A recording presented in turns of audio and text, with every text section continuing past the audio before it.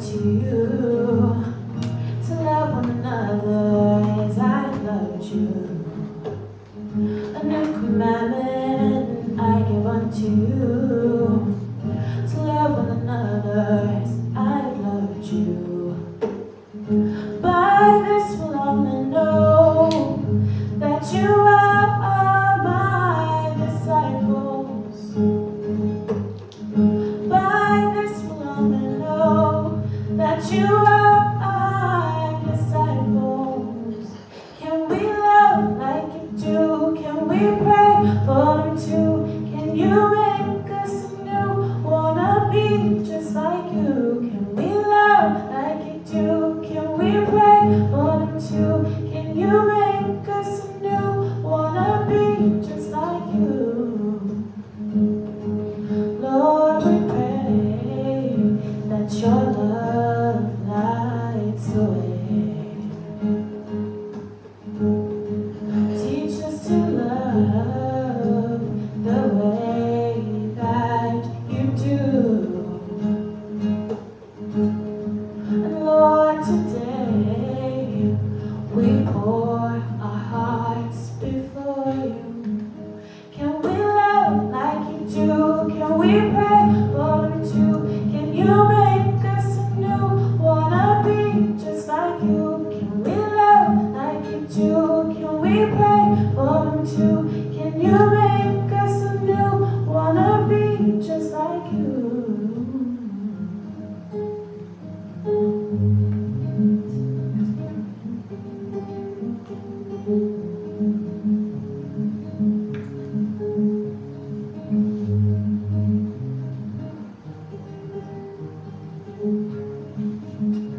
Love like you love the way you do. Love like you love the way you do. Love like you love the way you do. Love like you love the way you do. Can we love like you do? Can we pray for them too? Can you make us anew? Wanna be like you? Can we love like you do? Can we pray for them too? Can you make us anew? Wanna be just like you? Can we love like you do? Can we pray for them too? Can you make us anew? Wanna be just like you?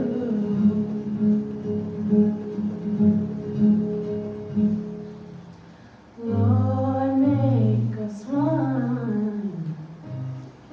Make us one in you. Lord, teach us love, to love the way you do.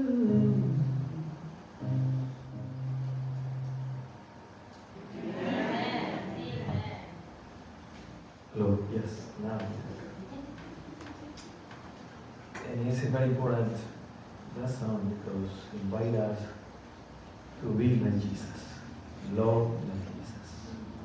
I just coming from to pray for you, my brother. We have around 120 churches congregation in New Jersey Conference. Most of the time I have to preach. But now, today, I have the privilege to listen to the word of God. No matter who is the person, I came this morning to listen to the word of God. But I would like to pray for you, my brother. Would you please? Dear Father in heaven, we are so thankful for your blessings, for your love, and for this beautiful day that you have given to us. Lord, we are here because we would like to listen your voice. In a special way, bless our brother who is in charge to preach, to share with us your message. For that reason, we ask a special blessing for him give him your power. It's not his power, it's your power. Your Holy Spirit. And all of us, we ask him, open our hearts, our minds, to listen to your word through your servant. And in Jesus' name. Amen.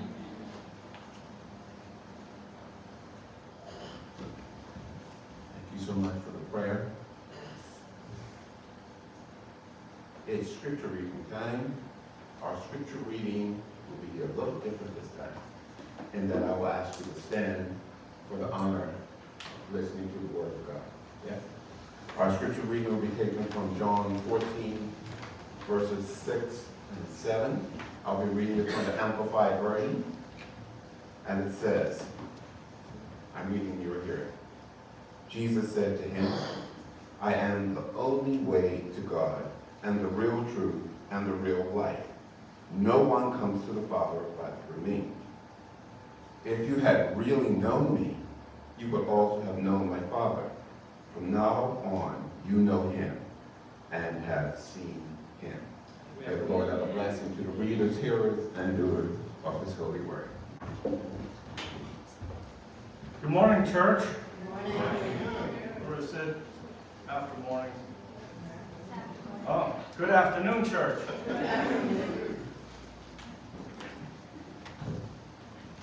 I guess it's always morning if you're with God.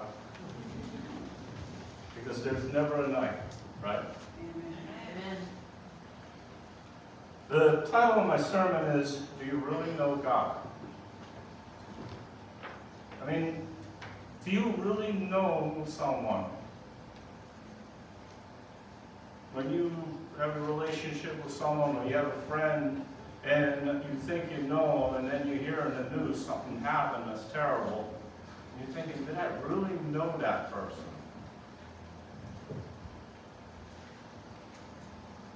And by the way, I really like the special music.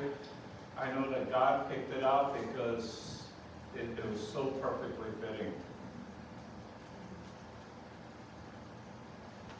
I'm going to start off by reading John 14 from a paraphrase written by a medical doctor.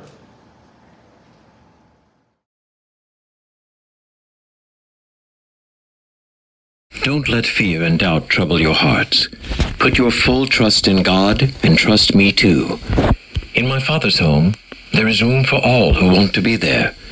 If this were not true, I would have told you. I am going there to direct all my Father's resources, who are not only preparing heaven for you, but also preparing you for heaven. And when all things are ready, I will come back and take everyone who has been brought back into unity with the principles of heaven to be there with me, so that we may all be together. You now know the way to the place where I am going.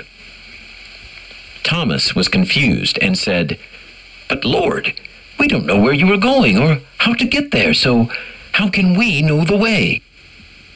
Jesus answered gently, I am the way back to my Father.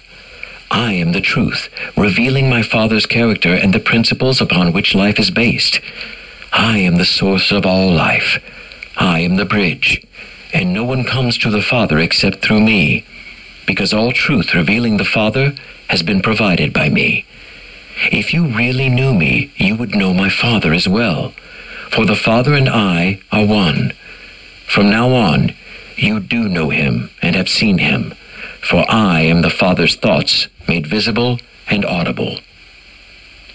Philip then said, Lord, then show us the Father, and that will be all we ever need.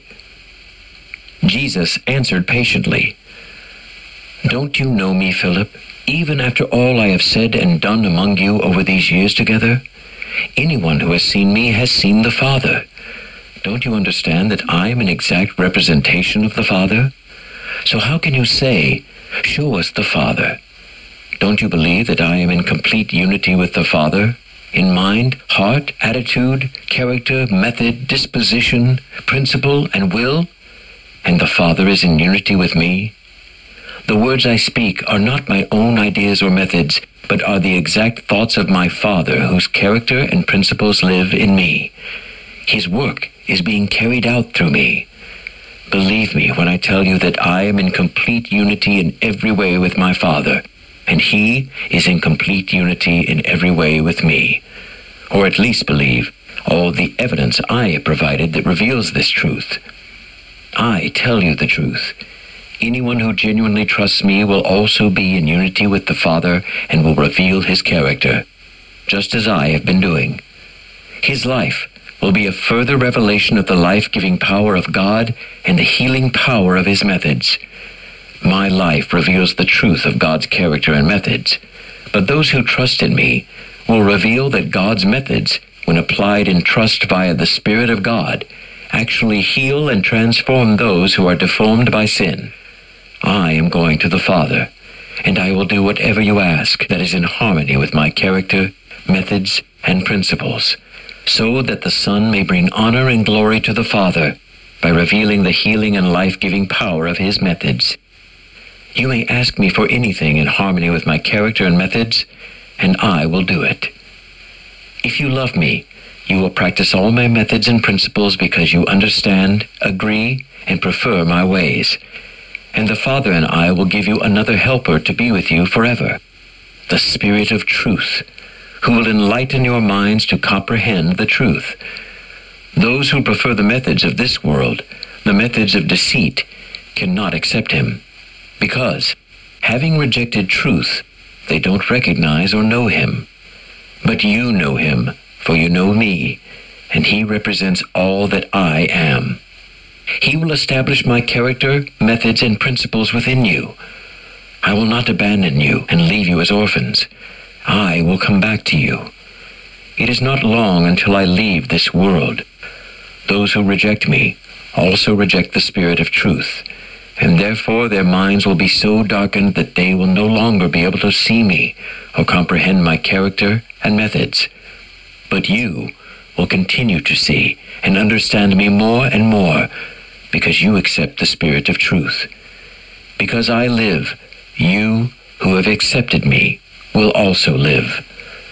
On the day I leave this world, you will finally know that I am in every way in complete unity with the Father, and you are in unity with me, and I with you. Those who understand my methods and principles and incorporate them into their lives are the ones who love me and embrace all that I stand for.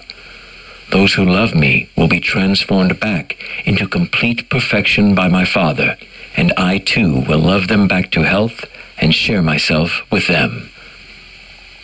Then Judas, not Judas Iscariot, asked, "But Lord, why will you show yourself to us and not to the rest of the world?"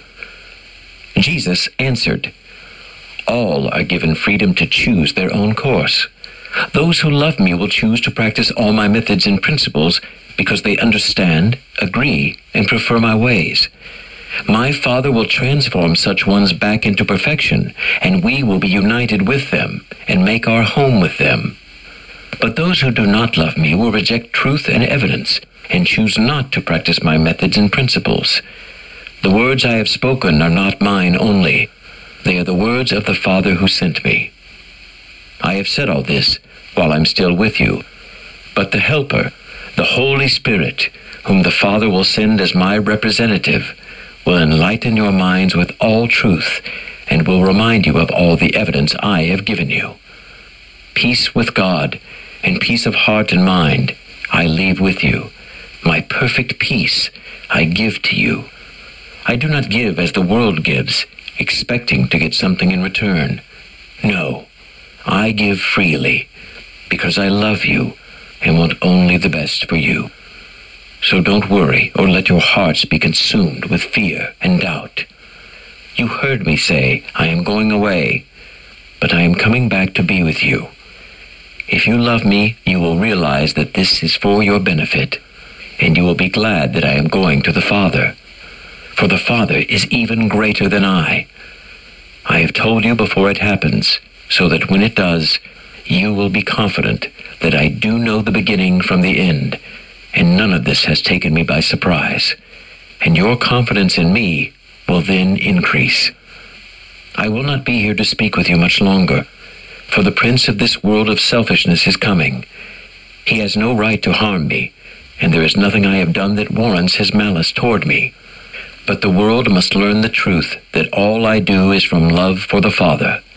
Therefore, I will finish the work that the Father has given me to do, reveal the truth about the Father's supreme love, perfect character, and faultless methods, and procure the remedy to sin, while exposing Satan for the liar and murderer he is, and his methods as the source of all destruction and death. Come, it is time for us to leave.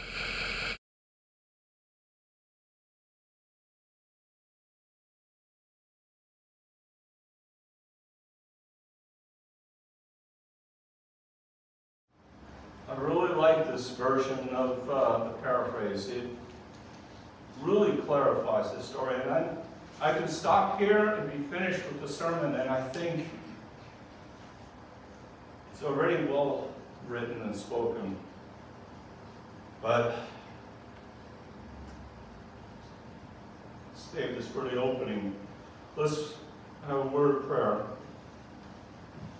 Dear God, be on my lips that I speak your words, and tell everyone how much you love them. Pray this in my Savior's name, Jesus. Amen. Bible, from cover to cover, speaks of how much God loves us. Now, it is littered with our inability to love God. And that causes a lot of confusion to some people, but when you read it in its contents, from cover to cover, God speaks of how much he loves us. In Genesis, in the beginning, God talks about his love for us because he says he created this world and he spoke and it became. He spoke and it became, right? But on the sixth day, he knelt down and he took his hands as formed man from the dust of the earth. And he bent down and kissed the kiss of life into him. I mean, that's, if God can just create an entire Milky Way galaxy by saying, let there be stars in heaven, but yet took the time to form man from the dust of the earth, to bend over, place his lips on ours. The Word of God says that God knows every hair on our body and numbers them. Because Bible writers did not understand things like what we do understand today, DNA, and how cells are created, and the wondrous creation of the human body. So they took the smallest thing that they could possibly think of and mentioned it. You see, in the beginning when God created Adam and Eve, he wrote the DNA for you and I. He could see in his creation who you were going to be.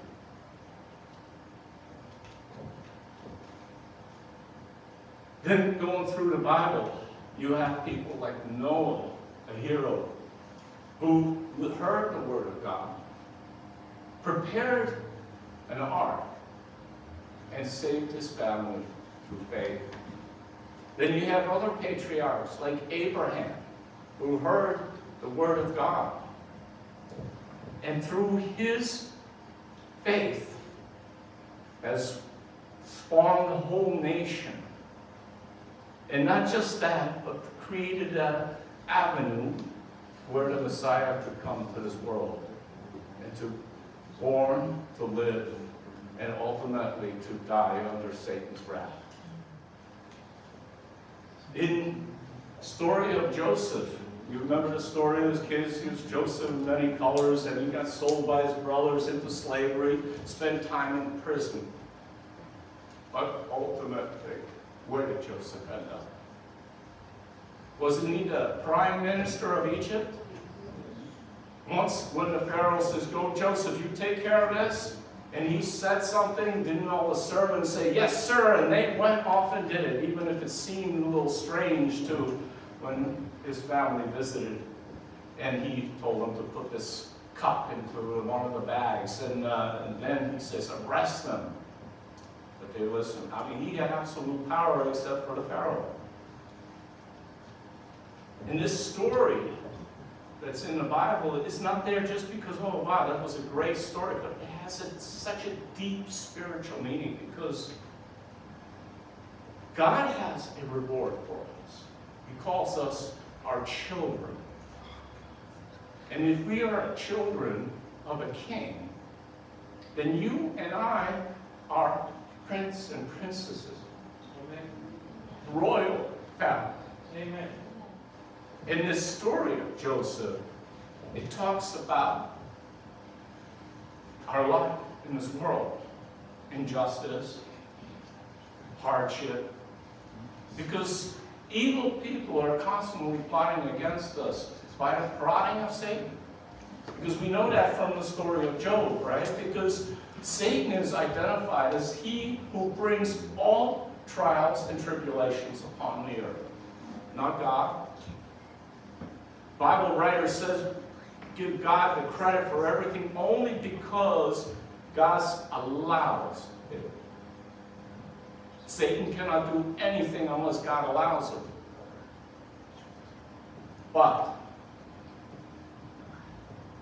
strife, pain, sufferings, illness, cancer, blood sugar problems, deformities, they're all the cause of Satan.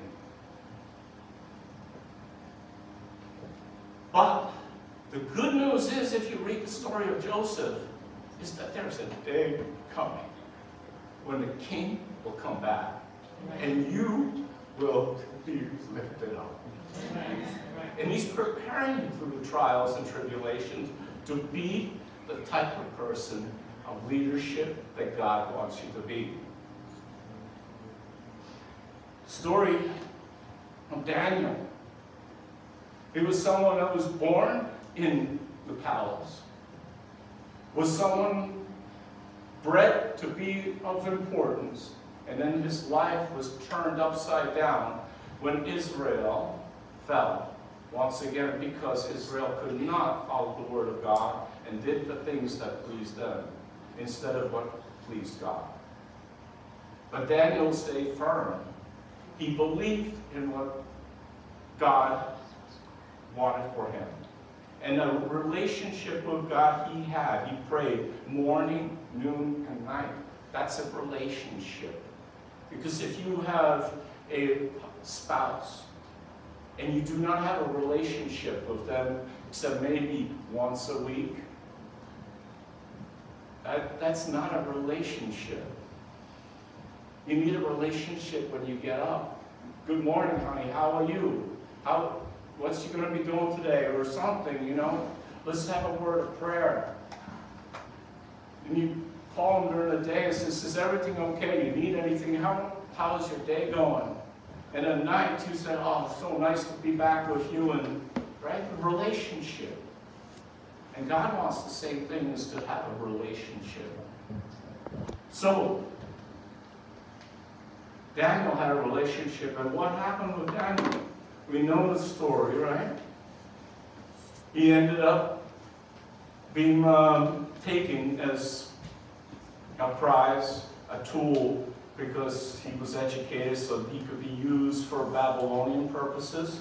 But instead, he rose to be second in command of Babylon.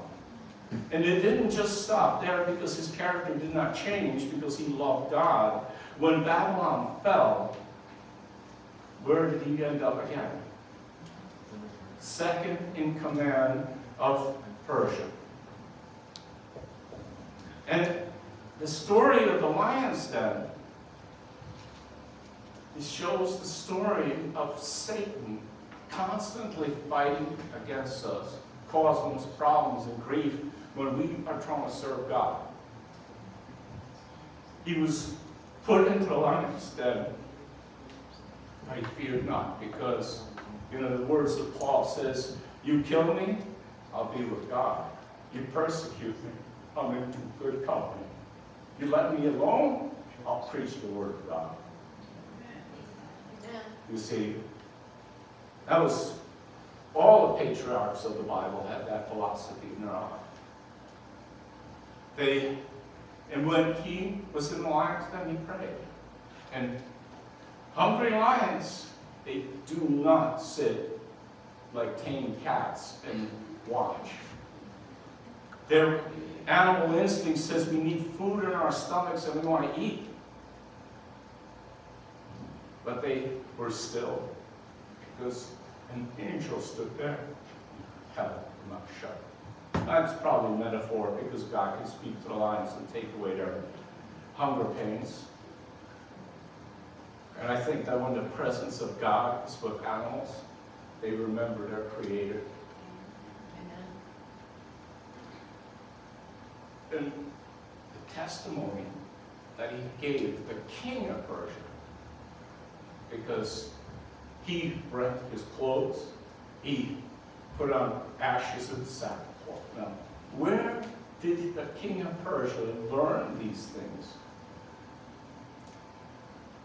Maybe the influence of Daniel in his life, someone that the king could confide with and talk, not worrying that he's looking after his kingdom is to take it from him, but someone that he could trust. And he prayed to the God who was of Daniel's. And early that morning he ran to that tomb and called down, has the God who you serve continuously preserved you? And he says, don't worry, king, I'm okay. And pulled him up. And then the king brought all those who accused him, and they threw him in the lion's den. And then maybe that was just to prove that those lions weren't broken, because they did not hit the floor before the lions tore him to shreds. God shows his love and mercy throughout the scriptures. The Word of God is like a love story that talks to us, tells us how the Father is loving. Please show mercy to your neighbor. Show kindness to your brother. In the life of Jesus, he demonstrated that in his behavior, his actions. And if sometimes you read the scriptures and you're wondering, it says something here that seems contrary to what I hear in churches or, church. It's because sometimes I think we get caught up in our ritual behavior in church and forget the heart portion of the scriptures. Jesus showed that mercy was more important than following rules, right? He showed that Sabbath had a bigger meaning than not doing any physical work. Pacing off how far you can step, worrying about turning on a light switch because it might make a spark. It almost seems preposterous that we might think things like that, but God says the Sabbath was made for mankind, not mankind for the Sabbath. I don't think a Sabbath existed before God created this planet. On the Sabbath day that it was made as a day of rest for mankind, to show that there's a relationship between God. Any of you that have children that you're separated because of sin, and you get visitations once a week, isn't that wonderful that you get to spend that whole day with your kids, to spend time to reconnect, commune? Well, the Sabbath is like that. Sin has separated us from God. But the Sabbath is a chance to be with God. He loves us. He cares for us. Now when I say God, I say the Father and the Son and the Holy Spirit, because they're in complete unity in everything that they do. God doesn't need appeasement so he could forgive you and love you, because he already loved you. It says, from the foundation of the earth, God made a plan to redeem mankind before he even stepped foot on this planet. Amen. Why did he do that? Because he loves his children. Amen. If us, being evil, can do good things for our children, how much more will God, who loves us, do for his children? Amen. God loves us. Amen. When we understand how much God loves us, then we behave in the way that we love others. Because the principle of love is not like our set of arbitrary rules that we have, like 25-mile-an-hour speed limit in town and only 50 miles an hour when you're on the main road. Love is like the principle of gravity. If you fall off a high enough building, you will hit the ground with terminal velocity and die. Because it is a physical law of creation. And hatred, bitterness, selfishness, egocentric, it all ends up being self-destructive. Just like a cancer that eats away at the body until there's nothing left to function anymore, and you finally give up and die. We need to love one another. And this love doesn't come naturally anymore because the sins polluted our minds. We need to be close to God. Whatsoever you behold, you become. And if you behold the riches of this world, you behold rich in fame and big houses and fancy cars and a great lifestyle, then that is what you will become, for whatever the cost may be.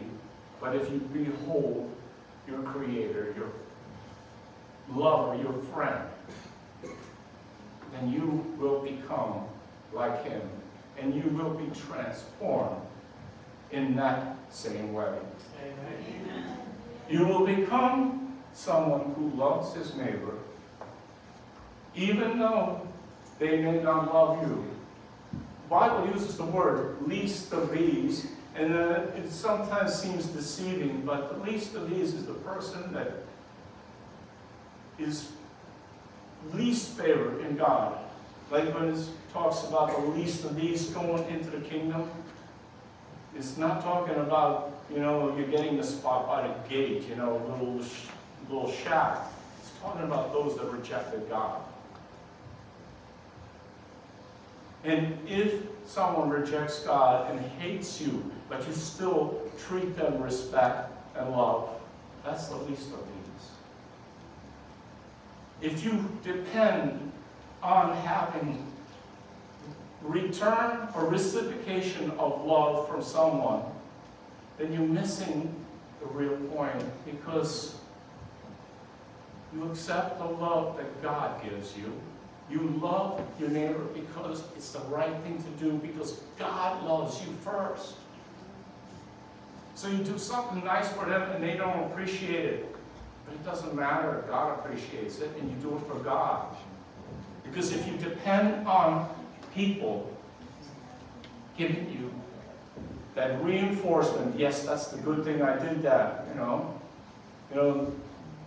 some people do things and they say, oh, look at the praise, and they get these awards and all this stuff, and they line their walls with all their records of accomplishments, and that's their only reward. But if you put your rewards in heaven, like doing what is right.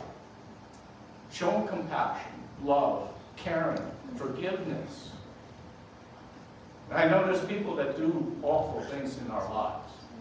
I know I have many I could tell you about.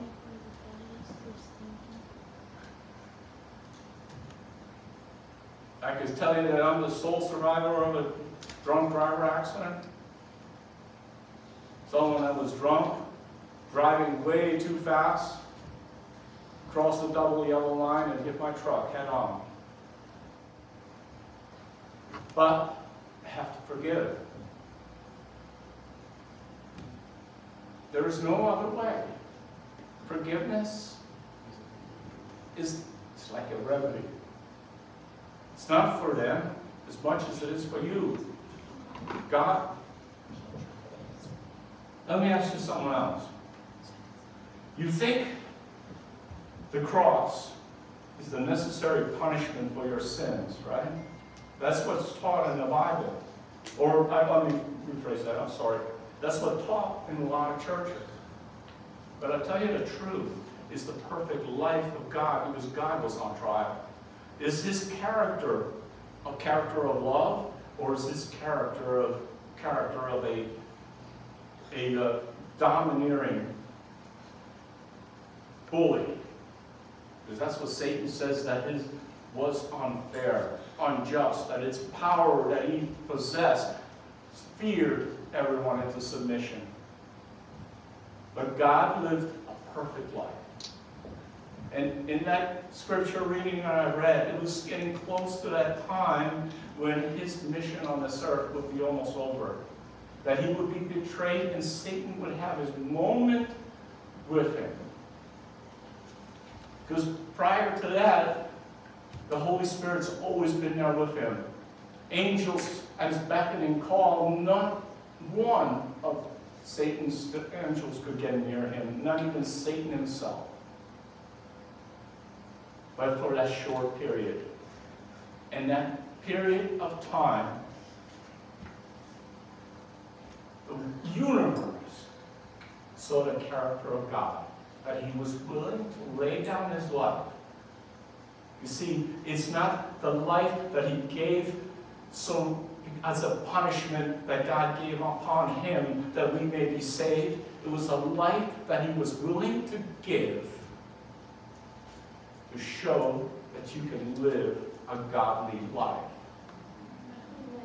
You see, this was the fuel that burned through all those that followed when they died in those arenas, on those crosses, as torches for sports events, because they knew that God was worthy to be loved and that he loved all of us.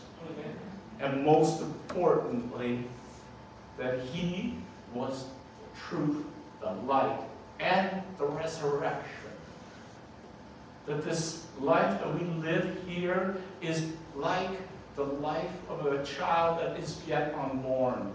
That short 9 months that seems towards the end of it, it gets so painful and unbearable, you can't wait till it's over.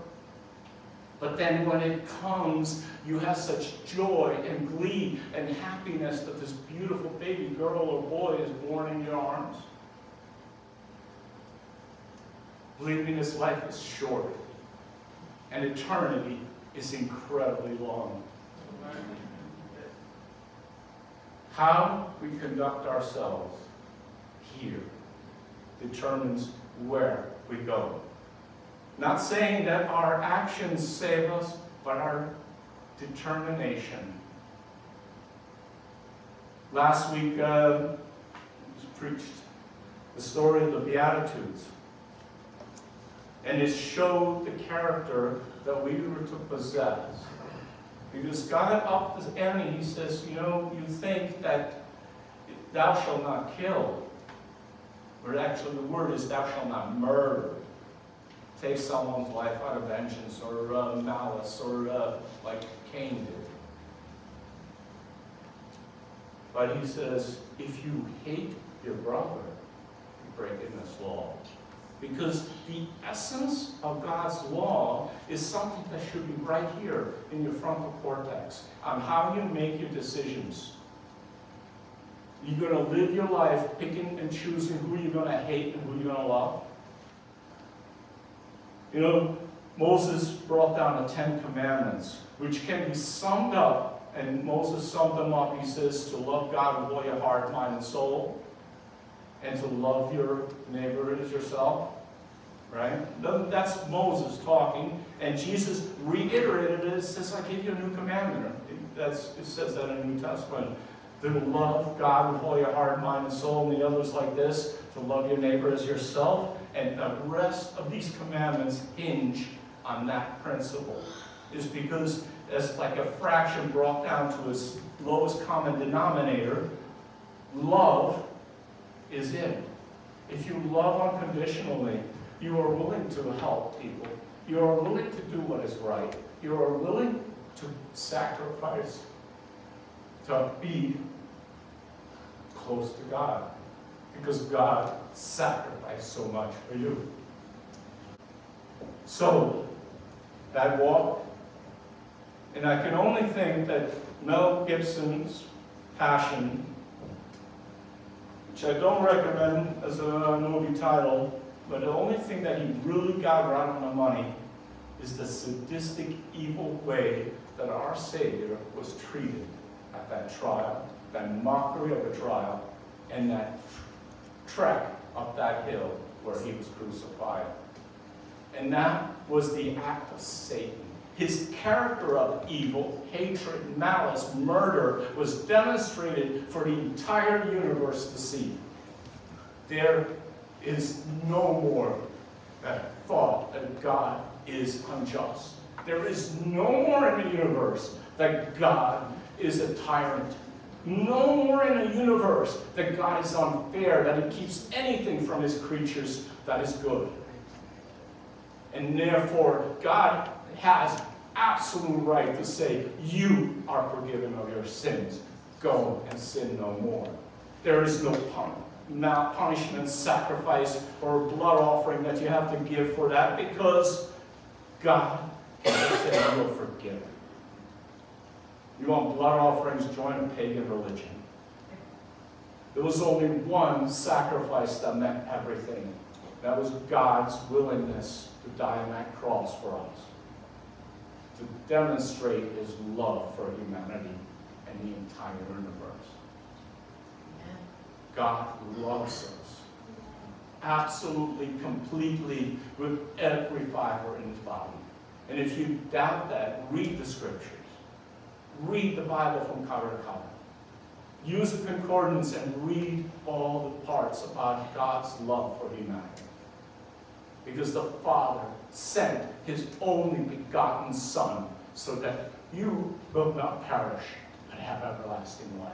Amen. In the Old Testament it says, I wish I could gather you like a hen gathers his chicks. And if you know anything about hens, they are a sacrificial creature. They will give up their life to save their chick. Any farmer knows that, because if you have a barn fire and you see a dead hen and you turn it over gently, you'll see baby chicks underneath there as she had. God describes his sacrificial nature and his infinite love throughout the Bible. We should spend time to read the scriptures. Read how much God loves us. And not worry about all the other rules, because, you know, Jesus says, all that other law that was attached to the side of the ark, that was against you because you wanted to know how far we can push the envelope. You wanted to know when can you kill and when you can't. You wanted to know what you could do, how much can you get away with, how little did you need to give to God. Because that was the thinking. And then when you get on that type of attitude, you end up like our legal system with so much legal laws on every different thing. If you just loved one another, all of that stuff would go away, because love doesn't show malice to one another. Love does not belittle another person. Love does not bully someone. Love uplifts. Love helps with other people's burdens. Love carries. Amen. Amen. On that, we'll have a closing prayer and our closing hymn.